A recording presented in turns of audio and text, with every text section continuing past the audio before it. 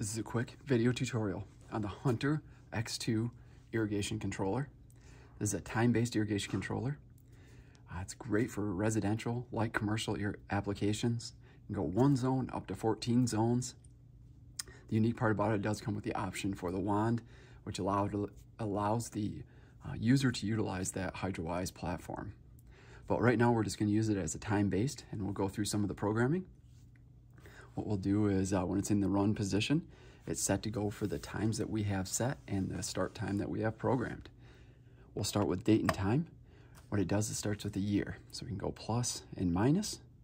We'll hit the right arrow, advance, goes to the month. And then the day, same thing, plus and minus. And then we'll do AM or PM or 24-hour. And then we'll go to the hour and then ultimately the minute, plus and minus. Next thing we'll program is the start time. So right now we have program A, and we'll have basically one start time at we'll go up to 4:30 in the morning. And then you can see we've got basically 4 start times per program with the 3 programs A, B, and C. Now what we'll do is we just have a 2-zone system here. What we'll do is put zone 1 to 10 minutes, hit advance, zone 2 to 10 minutes with the plus and the minus. Next thing we'll do is the water days.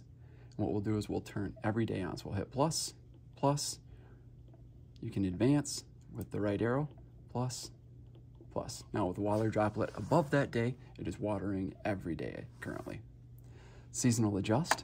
What that does is right now it's set at 100%. So we're watering 100% of the run times we just programmed. You can go as high as 200%, or you can go as low as 10% with this particular controller. You also have the option for pump start relay or master valve. Right now we're just on a city water application with no master valve, so we'll just leave every zone off on a per zone basis. Manual is a way to run through a particular zone for X amount of minutes. Right now it's on program A for 10 minutes. What we would do is just go up to run, and it would ultimately run zone 1 for 10 minutes. When it's in the off position, it's not going to water. So right now we've got our program set, program A, and it runs just those 2 zones for 10 minutes. A unique feature on this controller that we use quite a bit is delay watering.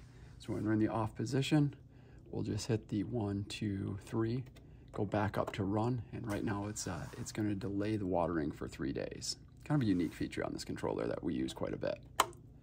The next thing is you get the option for on or bypass with a rain sensor if you have a rain sensor attached to this particular controller.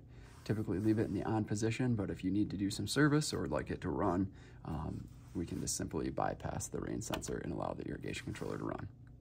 Thank you for watching.